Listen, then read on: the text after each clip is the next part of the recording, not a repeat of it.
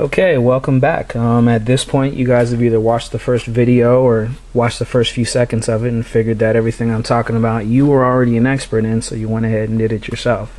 Well, hopefully if you did it that way, you guys set it up right. Otherwise, I highly recommend you go back and check out that first video. But at this point, I've now opened up Virtual DJ as we've got everything set up on the Maya 44 USB and Mac OS X. Again, this is version 6.0.1. It should work the same for version 5.2 or whatever the last current release version is. However, I was never able to get the Maya working properly on the old version with the latest generation MacBook. I believe that was due to an issue with the NVIDIA sound drivers. Anyways, now we're going to go ahead and open up VDJ. I've got a custom skin here, but obviously the skin doesn't matter. I'm going to go into the config because that's where I'm really worried about things. So we've got it pretty stock here. Inputs is none. Single output. Sound card simple. Two things that we want to do once we start setting up timecode.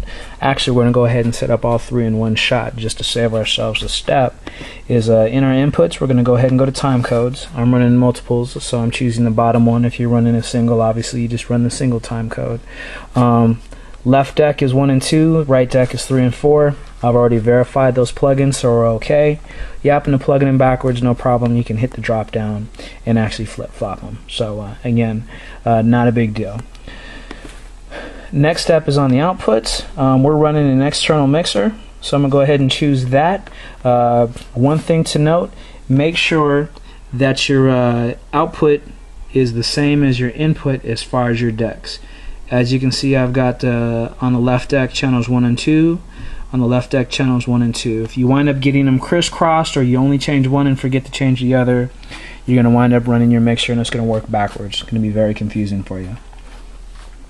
Alright, last step, go to our sound card. Obviously you're not running in the built-in output. Do not choose Maya 44 USB. You're going to cause yourself needless headache, needless confusion. You're going to want to select the aggregate device. So that's the aggregate device that I set up in my previous video. Again, if you haven't done that yet, please go to my other video. Please do that because you won't be able to go any further at this point. Alright, once all that's done and put in place, make sure you hit apply so that the changes are committed. I'm a little paranoid, so I like to hit it a couple times. But once we're ready to go, now we'll go into our timecode configs. Now, if you're running the exact same unit on both sides, you can go ahead and configure it under the both tab. I'm doing a hybrid setup. We've got vinyl on the left, we've got CDs on the right, so I'm going to set them up one at a time. I'm going to go ahead and start with the right deck. With the right deck, again, Newmark CDX. I'm using the latest Virtual DJ version 5 CDs downloaded off the internet. If you're using an older version, the download is free. CDs are not that expensive. Please go buy yourself a couple of CDs, download the latest version because you're gonna need it. Older versions I don't believe are supported, and I'm not gonna try it. There's no reason we can't get the latest version and do what we're trying to do here. Anyways, so what you want to do is go to vinyl, make sure that you've selected Virtual DJ V5 CD, not vinyl code but actual CD. I like to be in smart relative mode. You can go to standard relative, which is always going to be relative mode, or absolute, which basically just makes it spin when the device is on. Smart relative is definitely the way to go as far as I'm concerned. Maybe I'll do a video later talking about the significant differences there. Anyways, I'm going to go ahead and turn this deck on. I'm going to turn the volume down here as well. I happen to have some music on there. Anyways, as you can see, I got this on the first shot, probably because I've done this before. But this is the perfect timecode signal. As you can see, I'm taking about a quarter of the space on each one of these boxes. I'm not using the entire screen.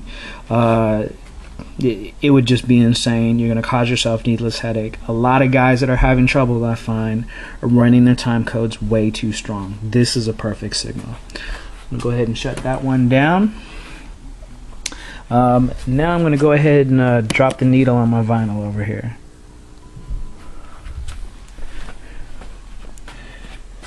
I'm going to go ahead and select left deck because now we're working on the left deck.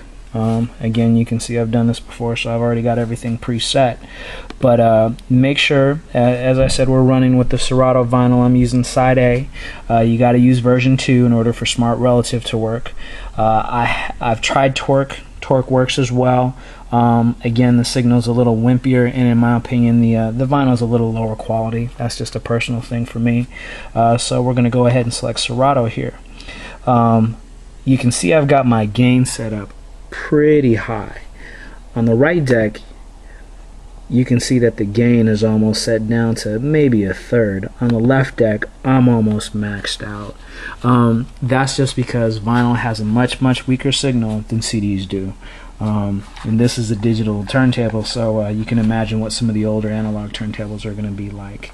Anyways, again, you can see each circle is only taking up about a quarter of the screen. I can probably crank this up just a notch, but not much. There we go. Now you'll see that the gray dot over here is pretty big. What that is that is the silence. Silence basically, and you probably can't see it because the video isn't high definition of enough for you guys. Of course, that's YouTube, nature of the beast. But you get these little green dots popping up all over the place, and if you get a lot of them in the middle there, it's going to start messing with your timecode signal. So what silence does is actually increases or decreases this gray dot, and that gray dot basically tells the software to ignore anything that falls within that circle. I like to set it and give myself just a little bit of a black gap around the green rings, because if the gray area touches any one of those rings, you're just going to give yourself more headaches. So that's the basic issue with the time code. Alright, so I'm going to give some stuff here for us to troubleshoot with. So you can see we got a good digital signal right there. I'm going to come over and I am actually going to pop off one of the RCAs. So you got that vertical flat line. If you guys are seeing something like this, that means you are not getting one of your channels. In this case, it happens to be the left one. I'm going to go ahead and plug that bad boy back in.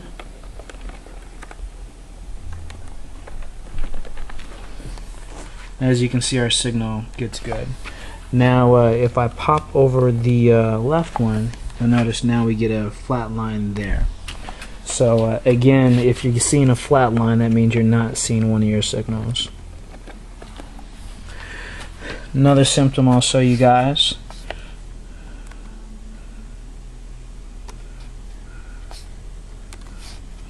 So I'll go ahead and pop open the Maya, and I'm going to go ahead and turn the ganging off, and I'm going to turn one of them way down. Now if we go back here, now you'll see we kind of get this, it was basically the shape of an eye. That means that your one signal on the left is got a stronger signal than the one on the right.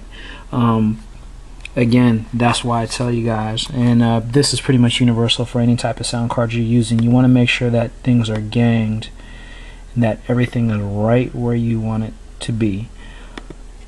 So there we go. I'm actually going to turn this up a little bit. So there's our signal there. I'm going to come back and double check and make sure everything's alright on my vinyl. Looks good there. So there's some there's the rundown of how to set up your time code. So once everything is done, we close it, we commit it, and we're ready to go.